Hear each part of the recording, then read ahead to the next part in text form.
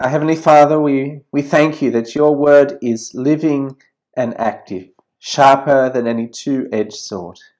We pray now that you'd help me to preach your word faithfully. And we pray that your Spirit would make that word alive in our hearts, transforming us from within, that we may truly live as those who are ready for the return of our Lord Jesus. We pray this in Jesus' name. Amen. Well, are you ready for the return of Jesus?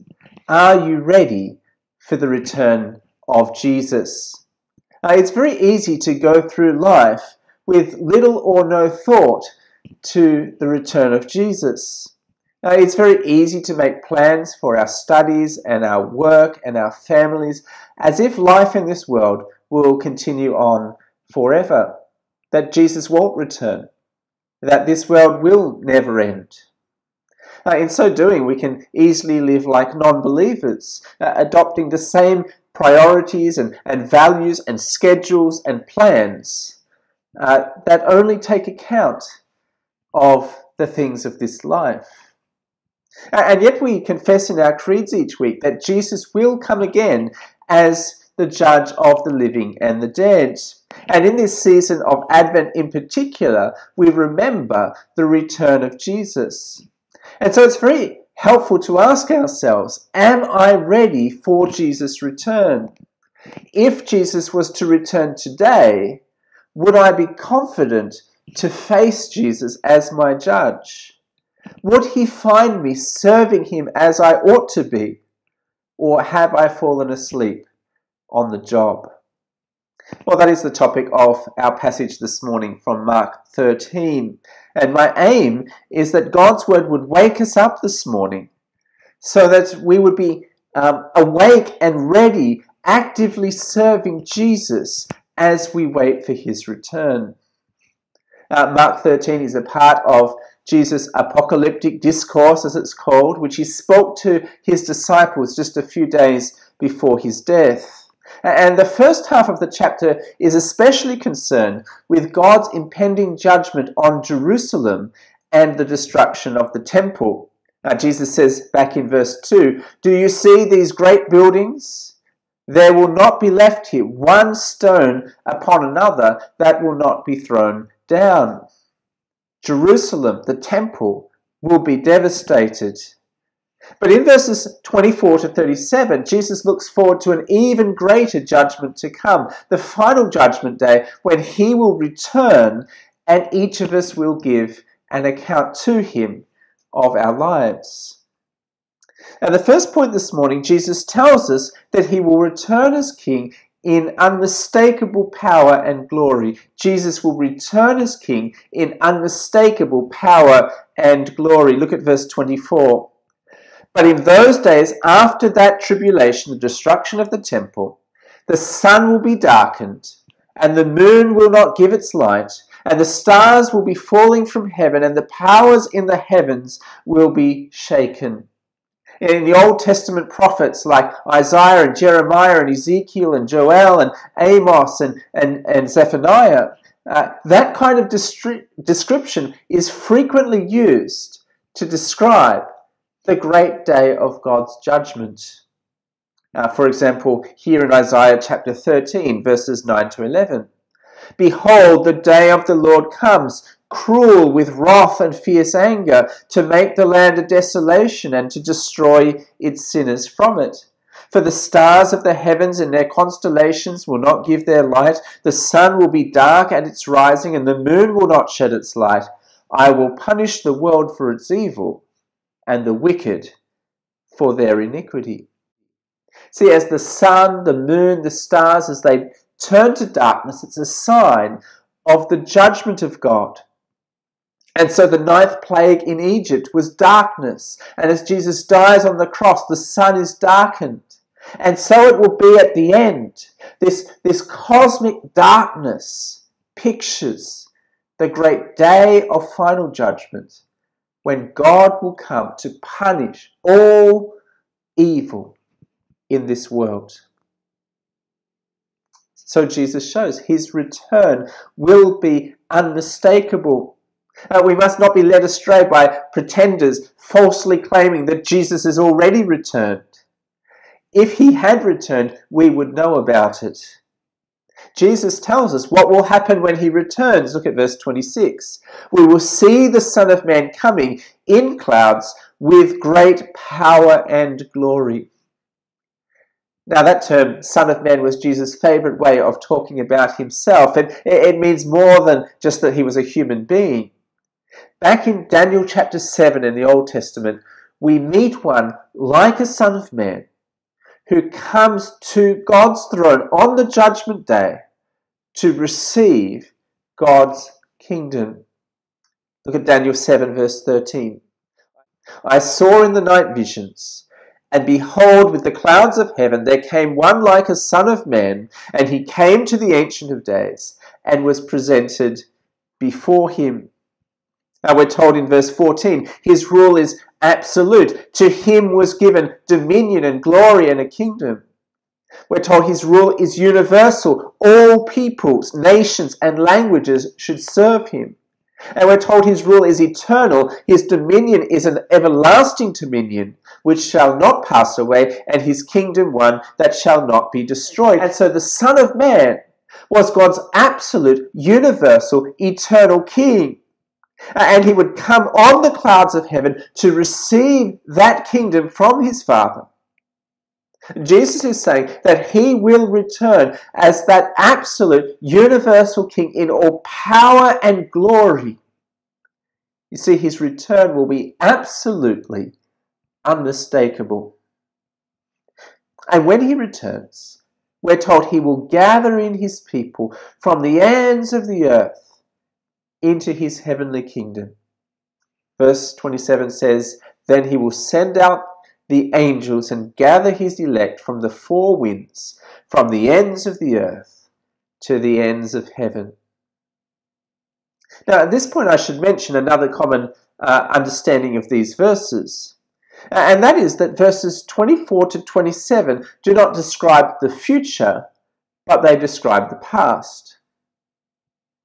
For some rightly note that when Jesus died on the cross, the judgment day began.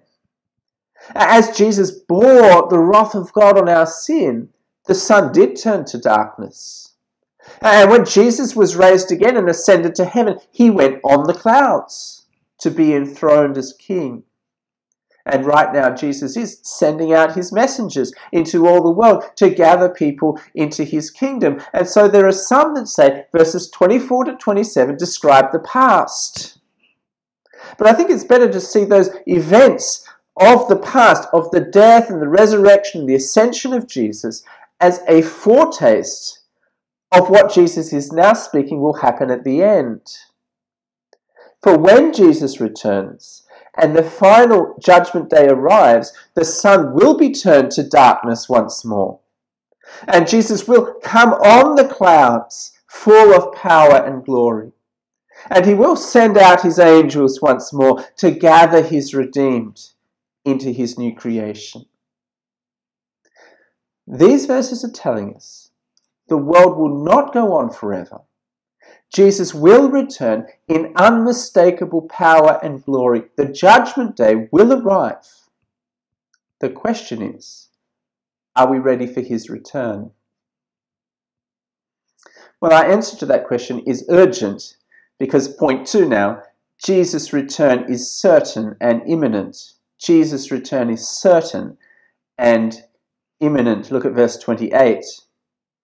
From the fig tree, learn its lesson. As soon as its branch becomes tender and puts out its leaves, you know that summer is near. So also when you see these things taking place, you know that he is near at the very gates. Truly I say to you, this generation will not pass away until all these things take place.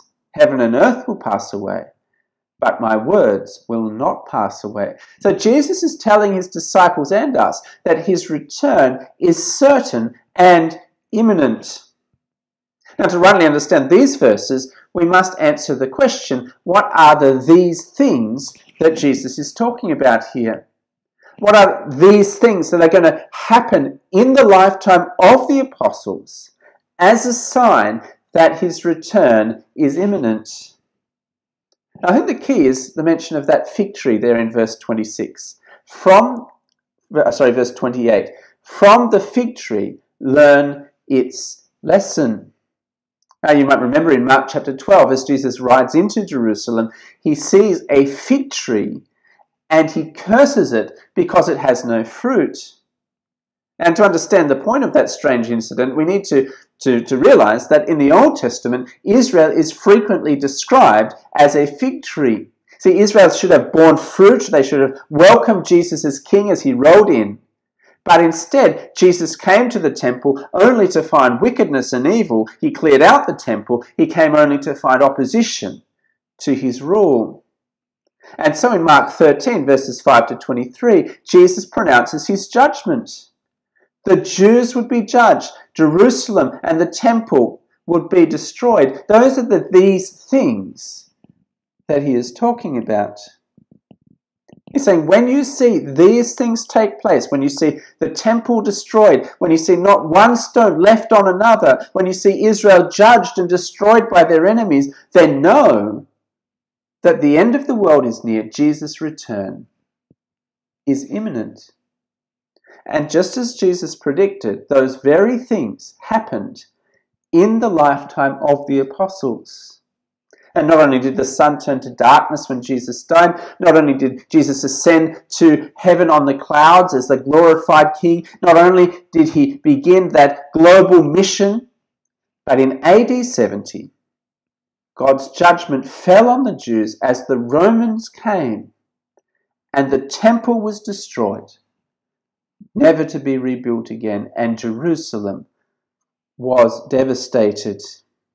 Jesus says, from the fig tree, learn its lesson.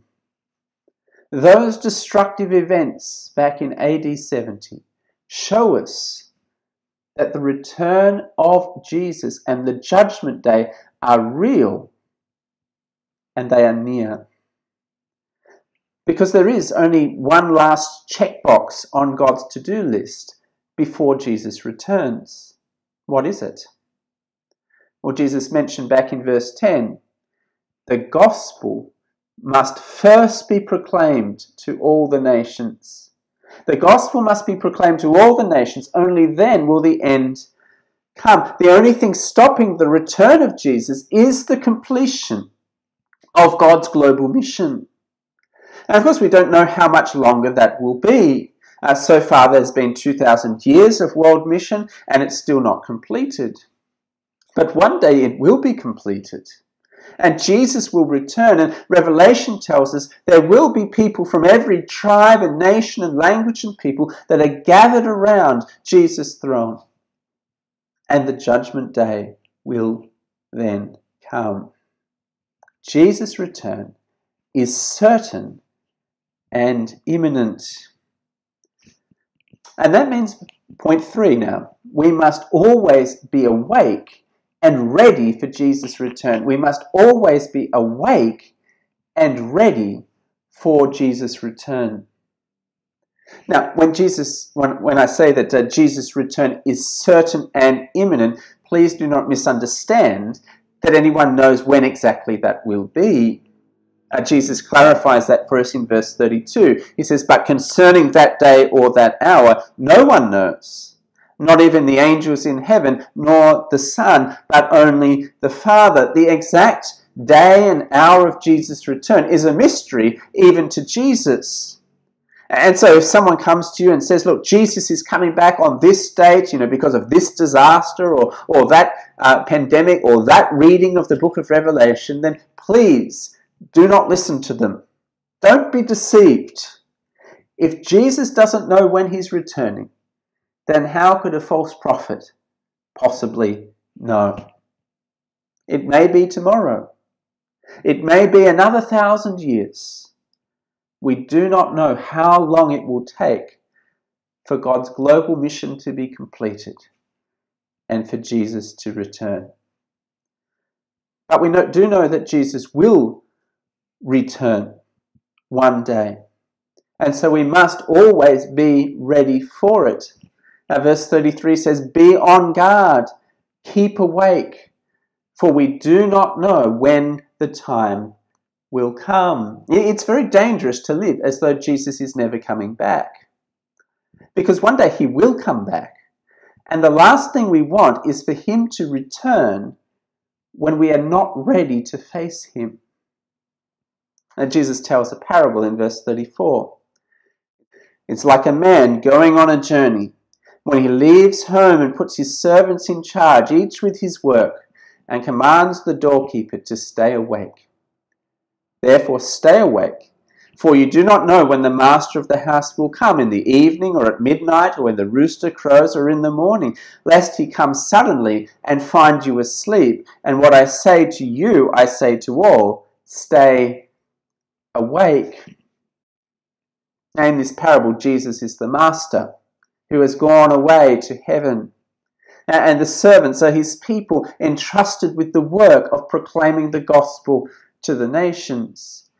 And the point of the parable is this: we do not know when Jesus is going to come back. And so we must always be awake and ready to welcome him as we continue to do the work that he commanded us to do. And so we must reflect this morning. Are you awake? Are you alert? Are you ready for the return of Jesus? And does your life reflect it? Well, it may be this morning that you're tuning in as someone who is investigating the Christian faith. And you know that right now, actually, you are not ready for the return of Jesus, because you have not turned to him yet as your Saviour and King. Your sins are not yet forgiven by him. You're still putting off his rule from your life. And of course, it's important to take time to investigate, and it's important to make sure our questions are answered before we make a really important decision in life. But can I urge you not to take too long to make that decision to trust Jesus as your Saviour and King? Because we don't know when Jesus is coming back. And it would be an absolute tragedy if you left it too late to trust him. If he returned tomorrow and found you still in rebellion against him, and then you face his judgment because you left it to the last minute. Turn to him now. Trust in Jesus' death on the cross. Serve him as the King of your life. Make sure you are ready for King Jesus to return. But of course, this parable is about more than just becoming a Christian. This parable is really warning those who are already Christians not to fall asleep on the job. It would be terrible, isn't it, if you took a quick nap while the boss was out at a meeting, only for him to return prematurely and find you asleep at the desk. How do you think he would respond? We must be on guard. We must be alert. We must get on with the work that he has given us to do while we're waiting for him to return. We don't want him to find us asleep on the job with the work of gospel mission long forgotten. And so as we celebrate Advent and we remember this morning that Jesus is returning, let us reflect together as a church. Have we lost our heartbeat for evangelism? Have we become so engrossed with the internal affairs of the church that we've forgotten the mission of the church? Or have we become so engrossed with the world, with our careers and our houses and our families and our holidays and our hobbies, that we've forgotten that the only reason Jesus hasn't come back yet is that the world needs to hear the gospel? Are we in danger of being sleepy Christians or being a sleepy church? Perhaps we need to wake up, to be alert, to be ready, to reset our perspective. Jesus is coming back. To refocus our attention. We have a mission. The gospel is to be proclaimed to the nations. For we've seen today, Jesus will return as King in unmistakable power and glory. And Jesus' return is certain and imminent. We do not know when it will be. And we must always be awake and ready for his return, getting on with the work of mission that he has entrusted to us. Are you ready for the return of King Jesus? Wake up, because he is coming soon. Let's pray. Our Heavenly Father, we thank you that Jesus is returning as our King to bring us home to a whole new creation. We thank you that he died on the cross so that we do not need to fear that day. We pray that you'd help us to live now as his faithful servants who are ready for his return as we engage in the work of mission that you have given to us to complete. We pray this in Jesus' name. Amen.